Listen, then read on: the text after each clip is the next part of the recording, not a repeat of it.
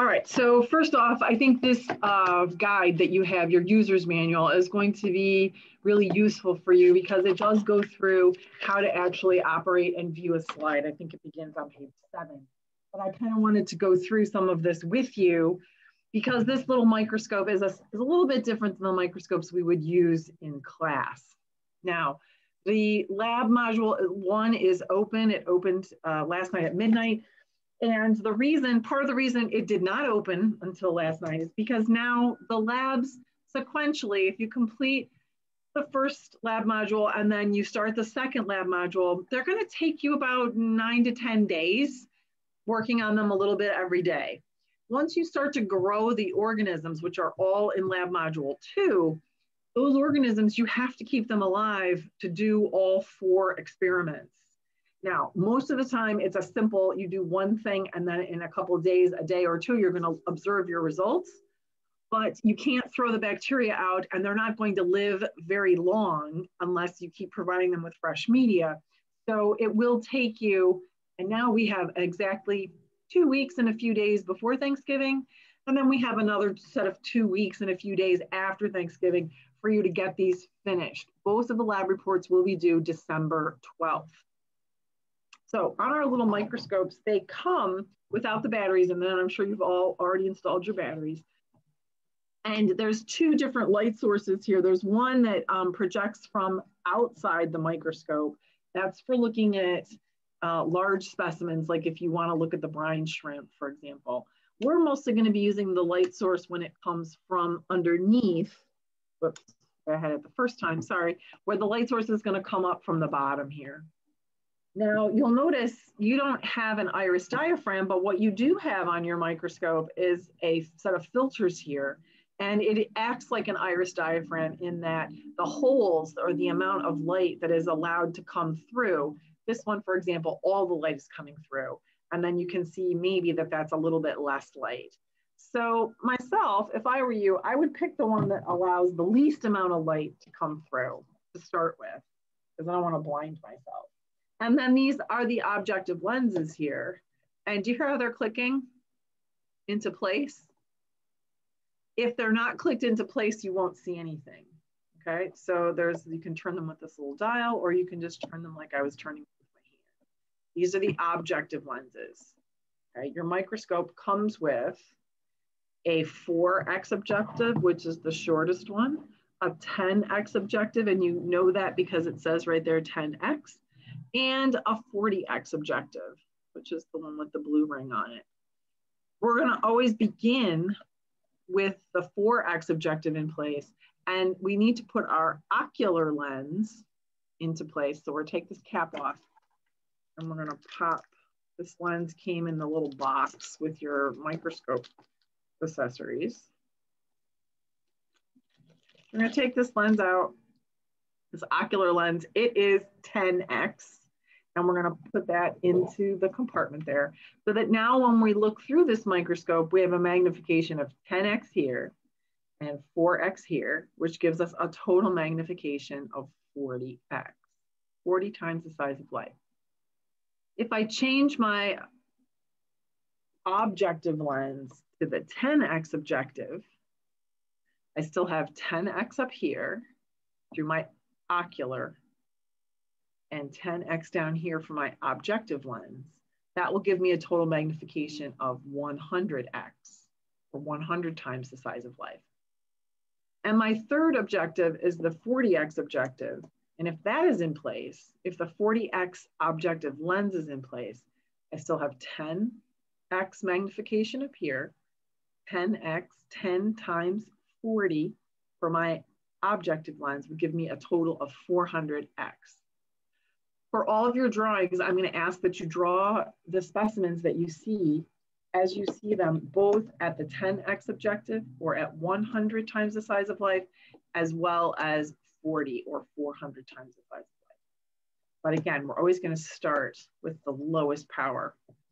These are our focus knobs, and unlike the compound microscopes that we would use in the laboratory, we only have a coarse focus adjustment. We don't have a fine focus adjustment. which would be a smaller knob out here on the ends. I think that's depicted in the picture, as well as in the pamphlet that I posted that's just about how to use the microscope. So in your kit came this little box that has slides in it, and these slides are plastic. The slides you're gonna make for the gram stain are not, they are glass. But for this exercise, I would like you to look at the wool, which is going to basically impersonate our string, the onion bulb, so you get plant cells, and the frog blood smear. Also, I put in the directions for you to observe some bread mold. And on the bread mold observations, I think you might want to observe them both with the light source coming down from the outside, because the bread mold is going to be quite large. You might want to put it in this little container to do your observation. Or if you want to take some out and put it on to tease it out with your forceps here and put it on one of these blank slides, then be sure that you put a cover slip over the top of it, because there's a little box of cover slips in here as well. I think if I could open it, you want to put a cover slip on there so that you don't get the mold on the lens of your microscope. So let's take a look at the wool first. And you would go through this procedure with each of the slides. You want to be sure that you position the slide so that the label on the slide is facing upwards. You want to not put it so that it's face down. You want it to be face up. And myself, I would recommend that you do not use the slide clips, the stage clips rather. I would put the wool under there, and I would just try to be careful not to bump the slide all around.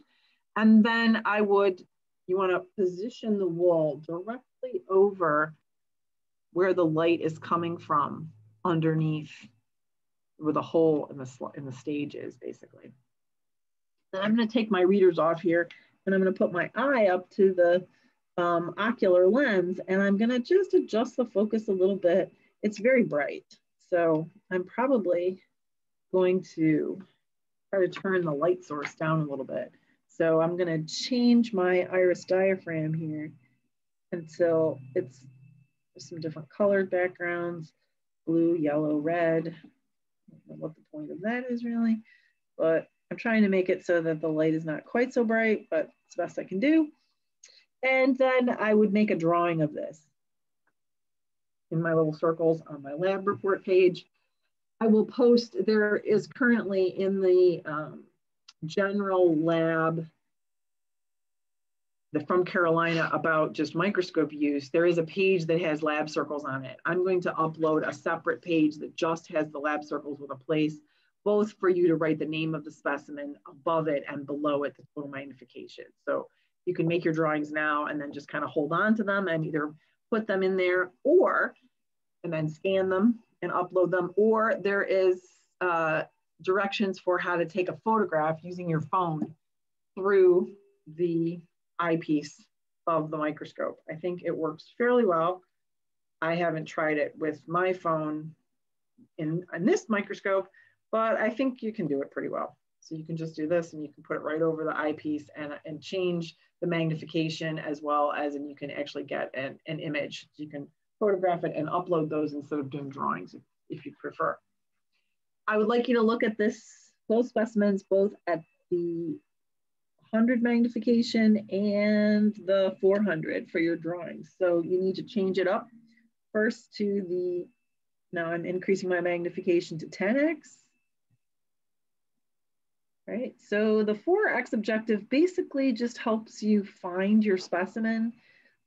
Sort of, it's an orientation lens. And then I'm going to go all the way up to my 400x objective, and I should just have to adjust my focus a little bit and I can see even more detail. Right, that's it. When you want to remove a slide from the stage, my advice would be to put the stage all the way down and then remove the slide so there's no chance that you can break it. I know these are plastic slides, so you're not going to break these, but when you do a gram stain and a simple stain, when you do a simple stain first and then a gram stain, you'll have real glass slides. They're in a, in the bag with the staining lab. So they're wrapped up, I think, in this container. Right, so these are the slides. And on that case, in this case, you will not use a cover slip. No cover slip on these, okay?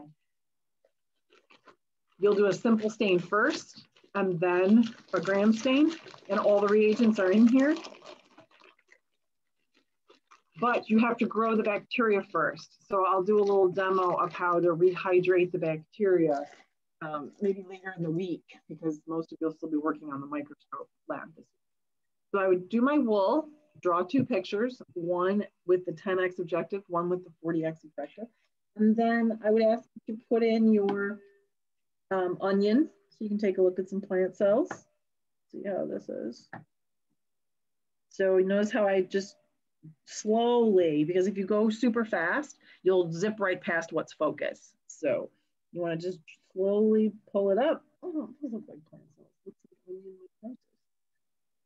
And then we'll look in here, and again, I'm just adjusting the fine focus a little bit. And all the way up to the 40x objective, or 400 times the size of life. And I can see some cells, and I also see a lot of air bubbles in this preparation, probably because of the plastic slide. So it's not great, but draw it. And then I would also take a look at the frog blood. Frog blood, I would remind you, if you took Bio 1, you'll remember this. Frog blood cells, red blood cells have nuclei. So it'll look a little strange because human blood, red blood cells, if you've looked at those online or through a microscope, human red blood cells, of course, have gotten rid of their nuclei. They've been ejected, so they don't have nuclei. But frog red blood cells have nuclei. So you can see those in here as well. I would ask that you grow some mold. How to grow the mold is in your book, in your little booklet here. You can skip the brine shrimp. I mean, that's just kind of a fun thing if you want to do that. This came with the brine shrimp, and these slides came with the microscope as the starter set, so we couldn't not order them. I emphasize growing the mold because mold is fungus, and fungus is part of the organisms that we study in microbiology. So I would encourage you to follow these steps to grow some bread mold. And then again, I would tease some of the bread mold out and put it in a little water on one of these blank microscope slides. And then I put a cover slip on it, and I would take a look at that and also draw it or photograph it at 100x and 400x.